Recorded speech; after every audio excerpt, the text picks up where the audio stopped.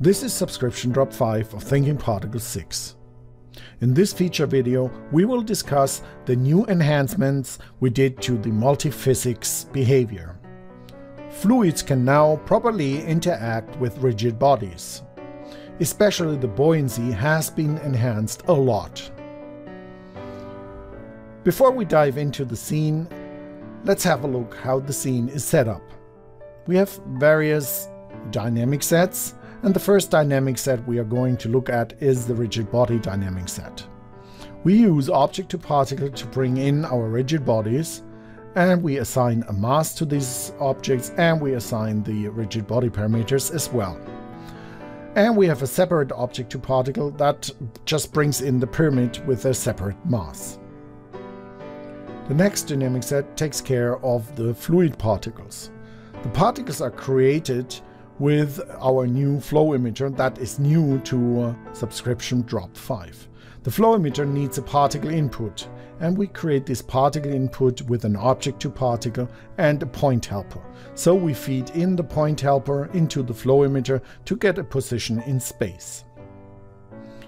The next thing we do here is we control the flow of our fluid.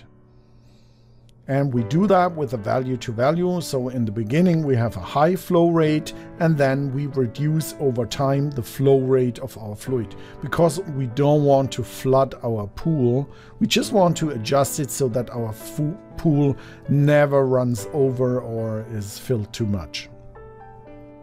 Next thing easy is the gravity, force, and then our simulation part, where we have our multi-physics part. That's the part down here, and it's very important. We have two solvers. We have a FlowSolver and we have the BulletPhysics solver. This is the setup you need to use when you have multi-physics interaction, because multiple solvers can work against each other, so it has to be clear who is controlling who. And that's how the setup looks like. And then we have the flow group, boundaries, so we want to have different boundary properties for our objects, and different things happening when objects collide. And the last is the surface. We use our implicit shape to generate the surface of our fluid. So let's have a look how this thing looks like when we play it back.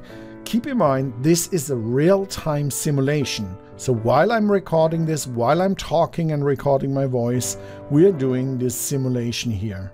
This fluid simulation with rigid bodies floating around, having proper buoyancy, and reacting to the fluid. This was not possible with previous versions of thinkingParticles. It was kind of possible, but it was never right, and you could never really foresee the results.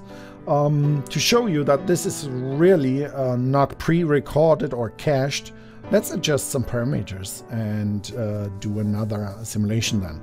So let's adjust the mass of the pyramid. Let's make it very light.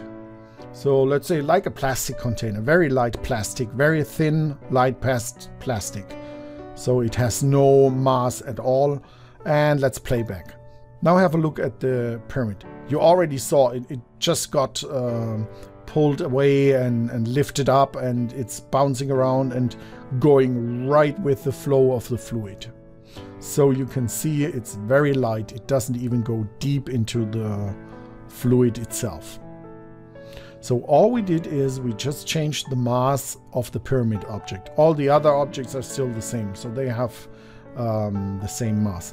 Now let's change it again. Let's make it more heavy, more dense. I want to simulate a more dense pyramid.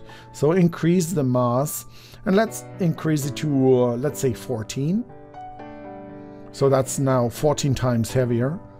And the first thing you will notice when we play back is the pyramid does not move at all. The water flows around it, or the fluid flows around the pyramid, and it needs to stay in contact for some time, and now it starts lifting the pyramid slowly. And then when the wave comes back, we actually have the enough mass to move the pyramid around. So now we can see it's very deep into the fluid, and it shows you how the whole process and interaction works. And once again, this is real-time simulation, real-time playback in the viewport of 3D Studio Max. Let me visualize the surface a little bit more so that you can see the fluid actually moves around. So the pyramid is really dense and heavy, so it takes some force to move it and also to lift it up. So it starts flow buoyancy, starts now very slow, and you can see now it's floating around. So this is one of the many new enhancements we had in subscription drop 5. I hope you enjoyed this little video. Check out our other feature videos, and thanks for watching.